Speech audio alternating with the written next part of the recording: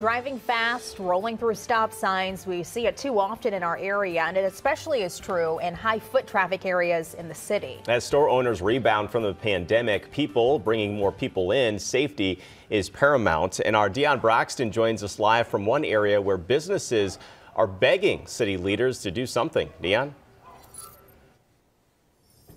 Corey, we're on Antique Row on Cherokee right now, which is quiet right now because these businesses are closed. But when these businesses are open, you will see a lot of foot traffic around here.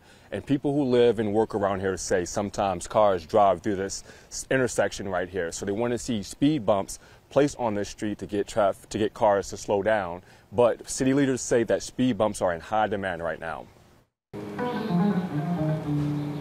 Jeremy Miller co-owns Dead Wax Records on Antique Row on Cherokee in South City. The foot traffic is great. The traffic in general supporting the businesses is great.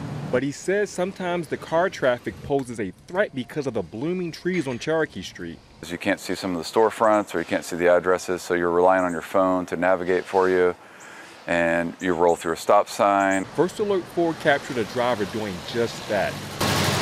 If you look around or down, you might notice a quick fix popping up around St. Louis neighborhoods. The St. Louis Board of Aldermen has introduced not one, not two, but 9 bills this year to put in dozens of speed humps. A speed hump is pretty obvious. Even if you don't see it or you don't know how it works for you, right? Miller is asking city leaders to put them on Cherokee. We are seeing an enormous number of folks just demand that cars go slower. Kara Spencer represents the ward that Miller works in. And on Cherokee, I've requested the street department take a look at what we can do as far as speed humps on the eastern side of Jefferson there. Another part of Spencer's ward is seeing progress. Crews recently installed humps around Pontiac Square Park in Soulard, and a bill Spencer is sponsoring will put another 60 in the area. But Spencer says the city needs to finally get on board with creating a multi-year traffic plan like other large cities. The city is in the process of getting that done so people like Miller can feel more comfortable crossing streets in the city. I think this is a pretty hands-off approach to making things safer.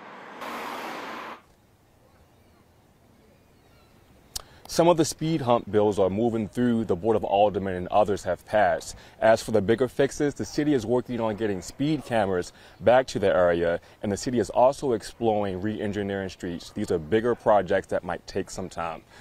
Corey, Sam? All right, Dion.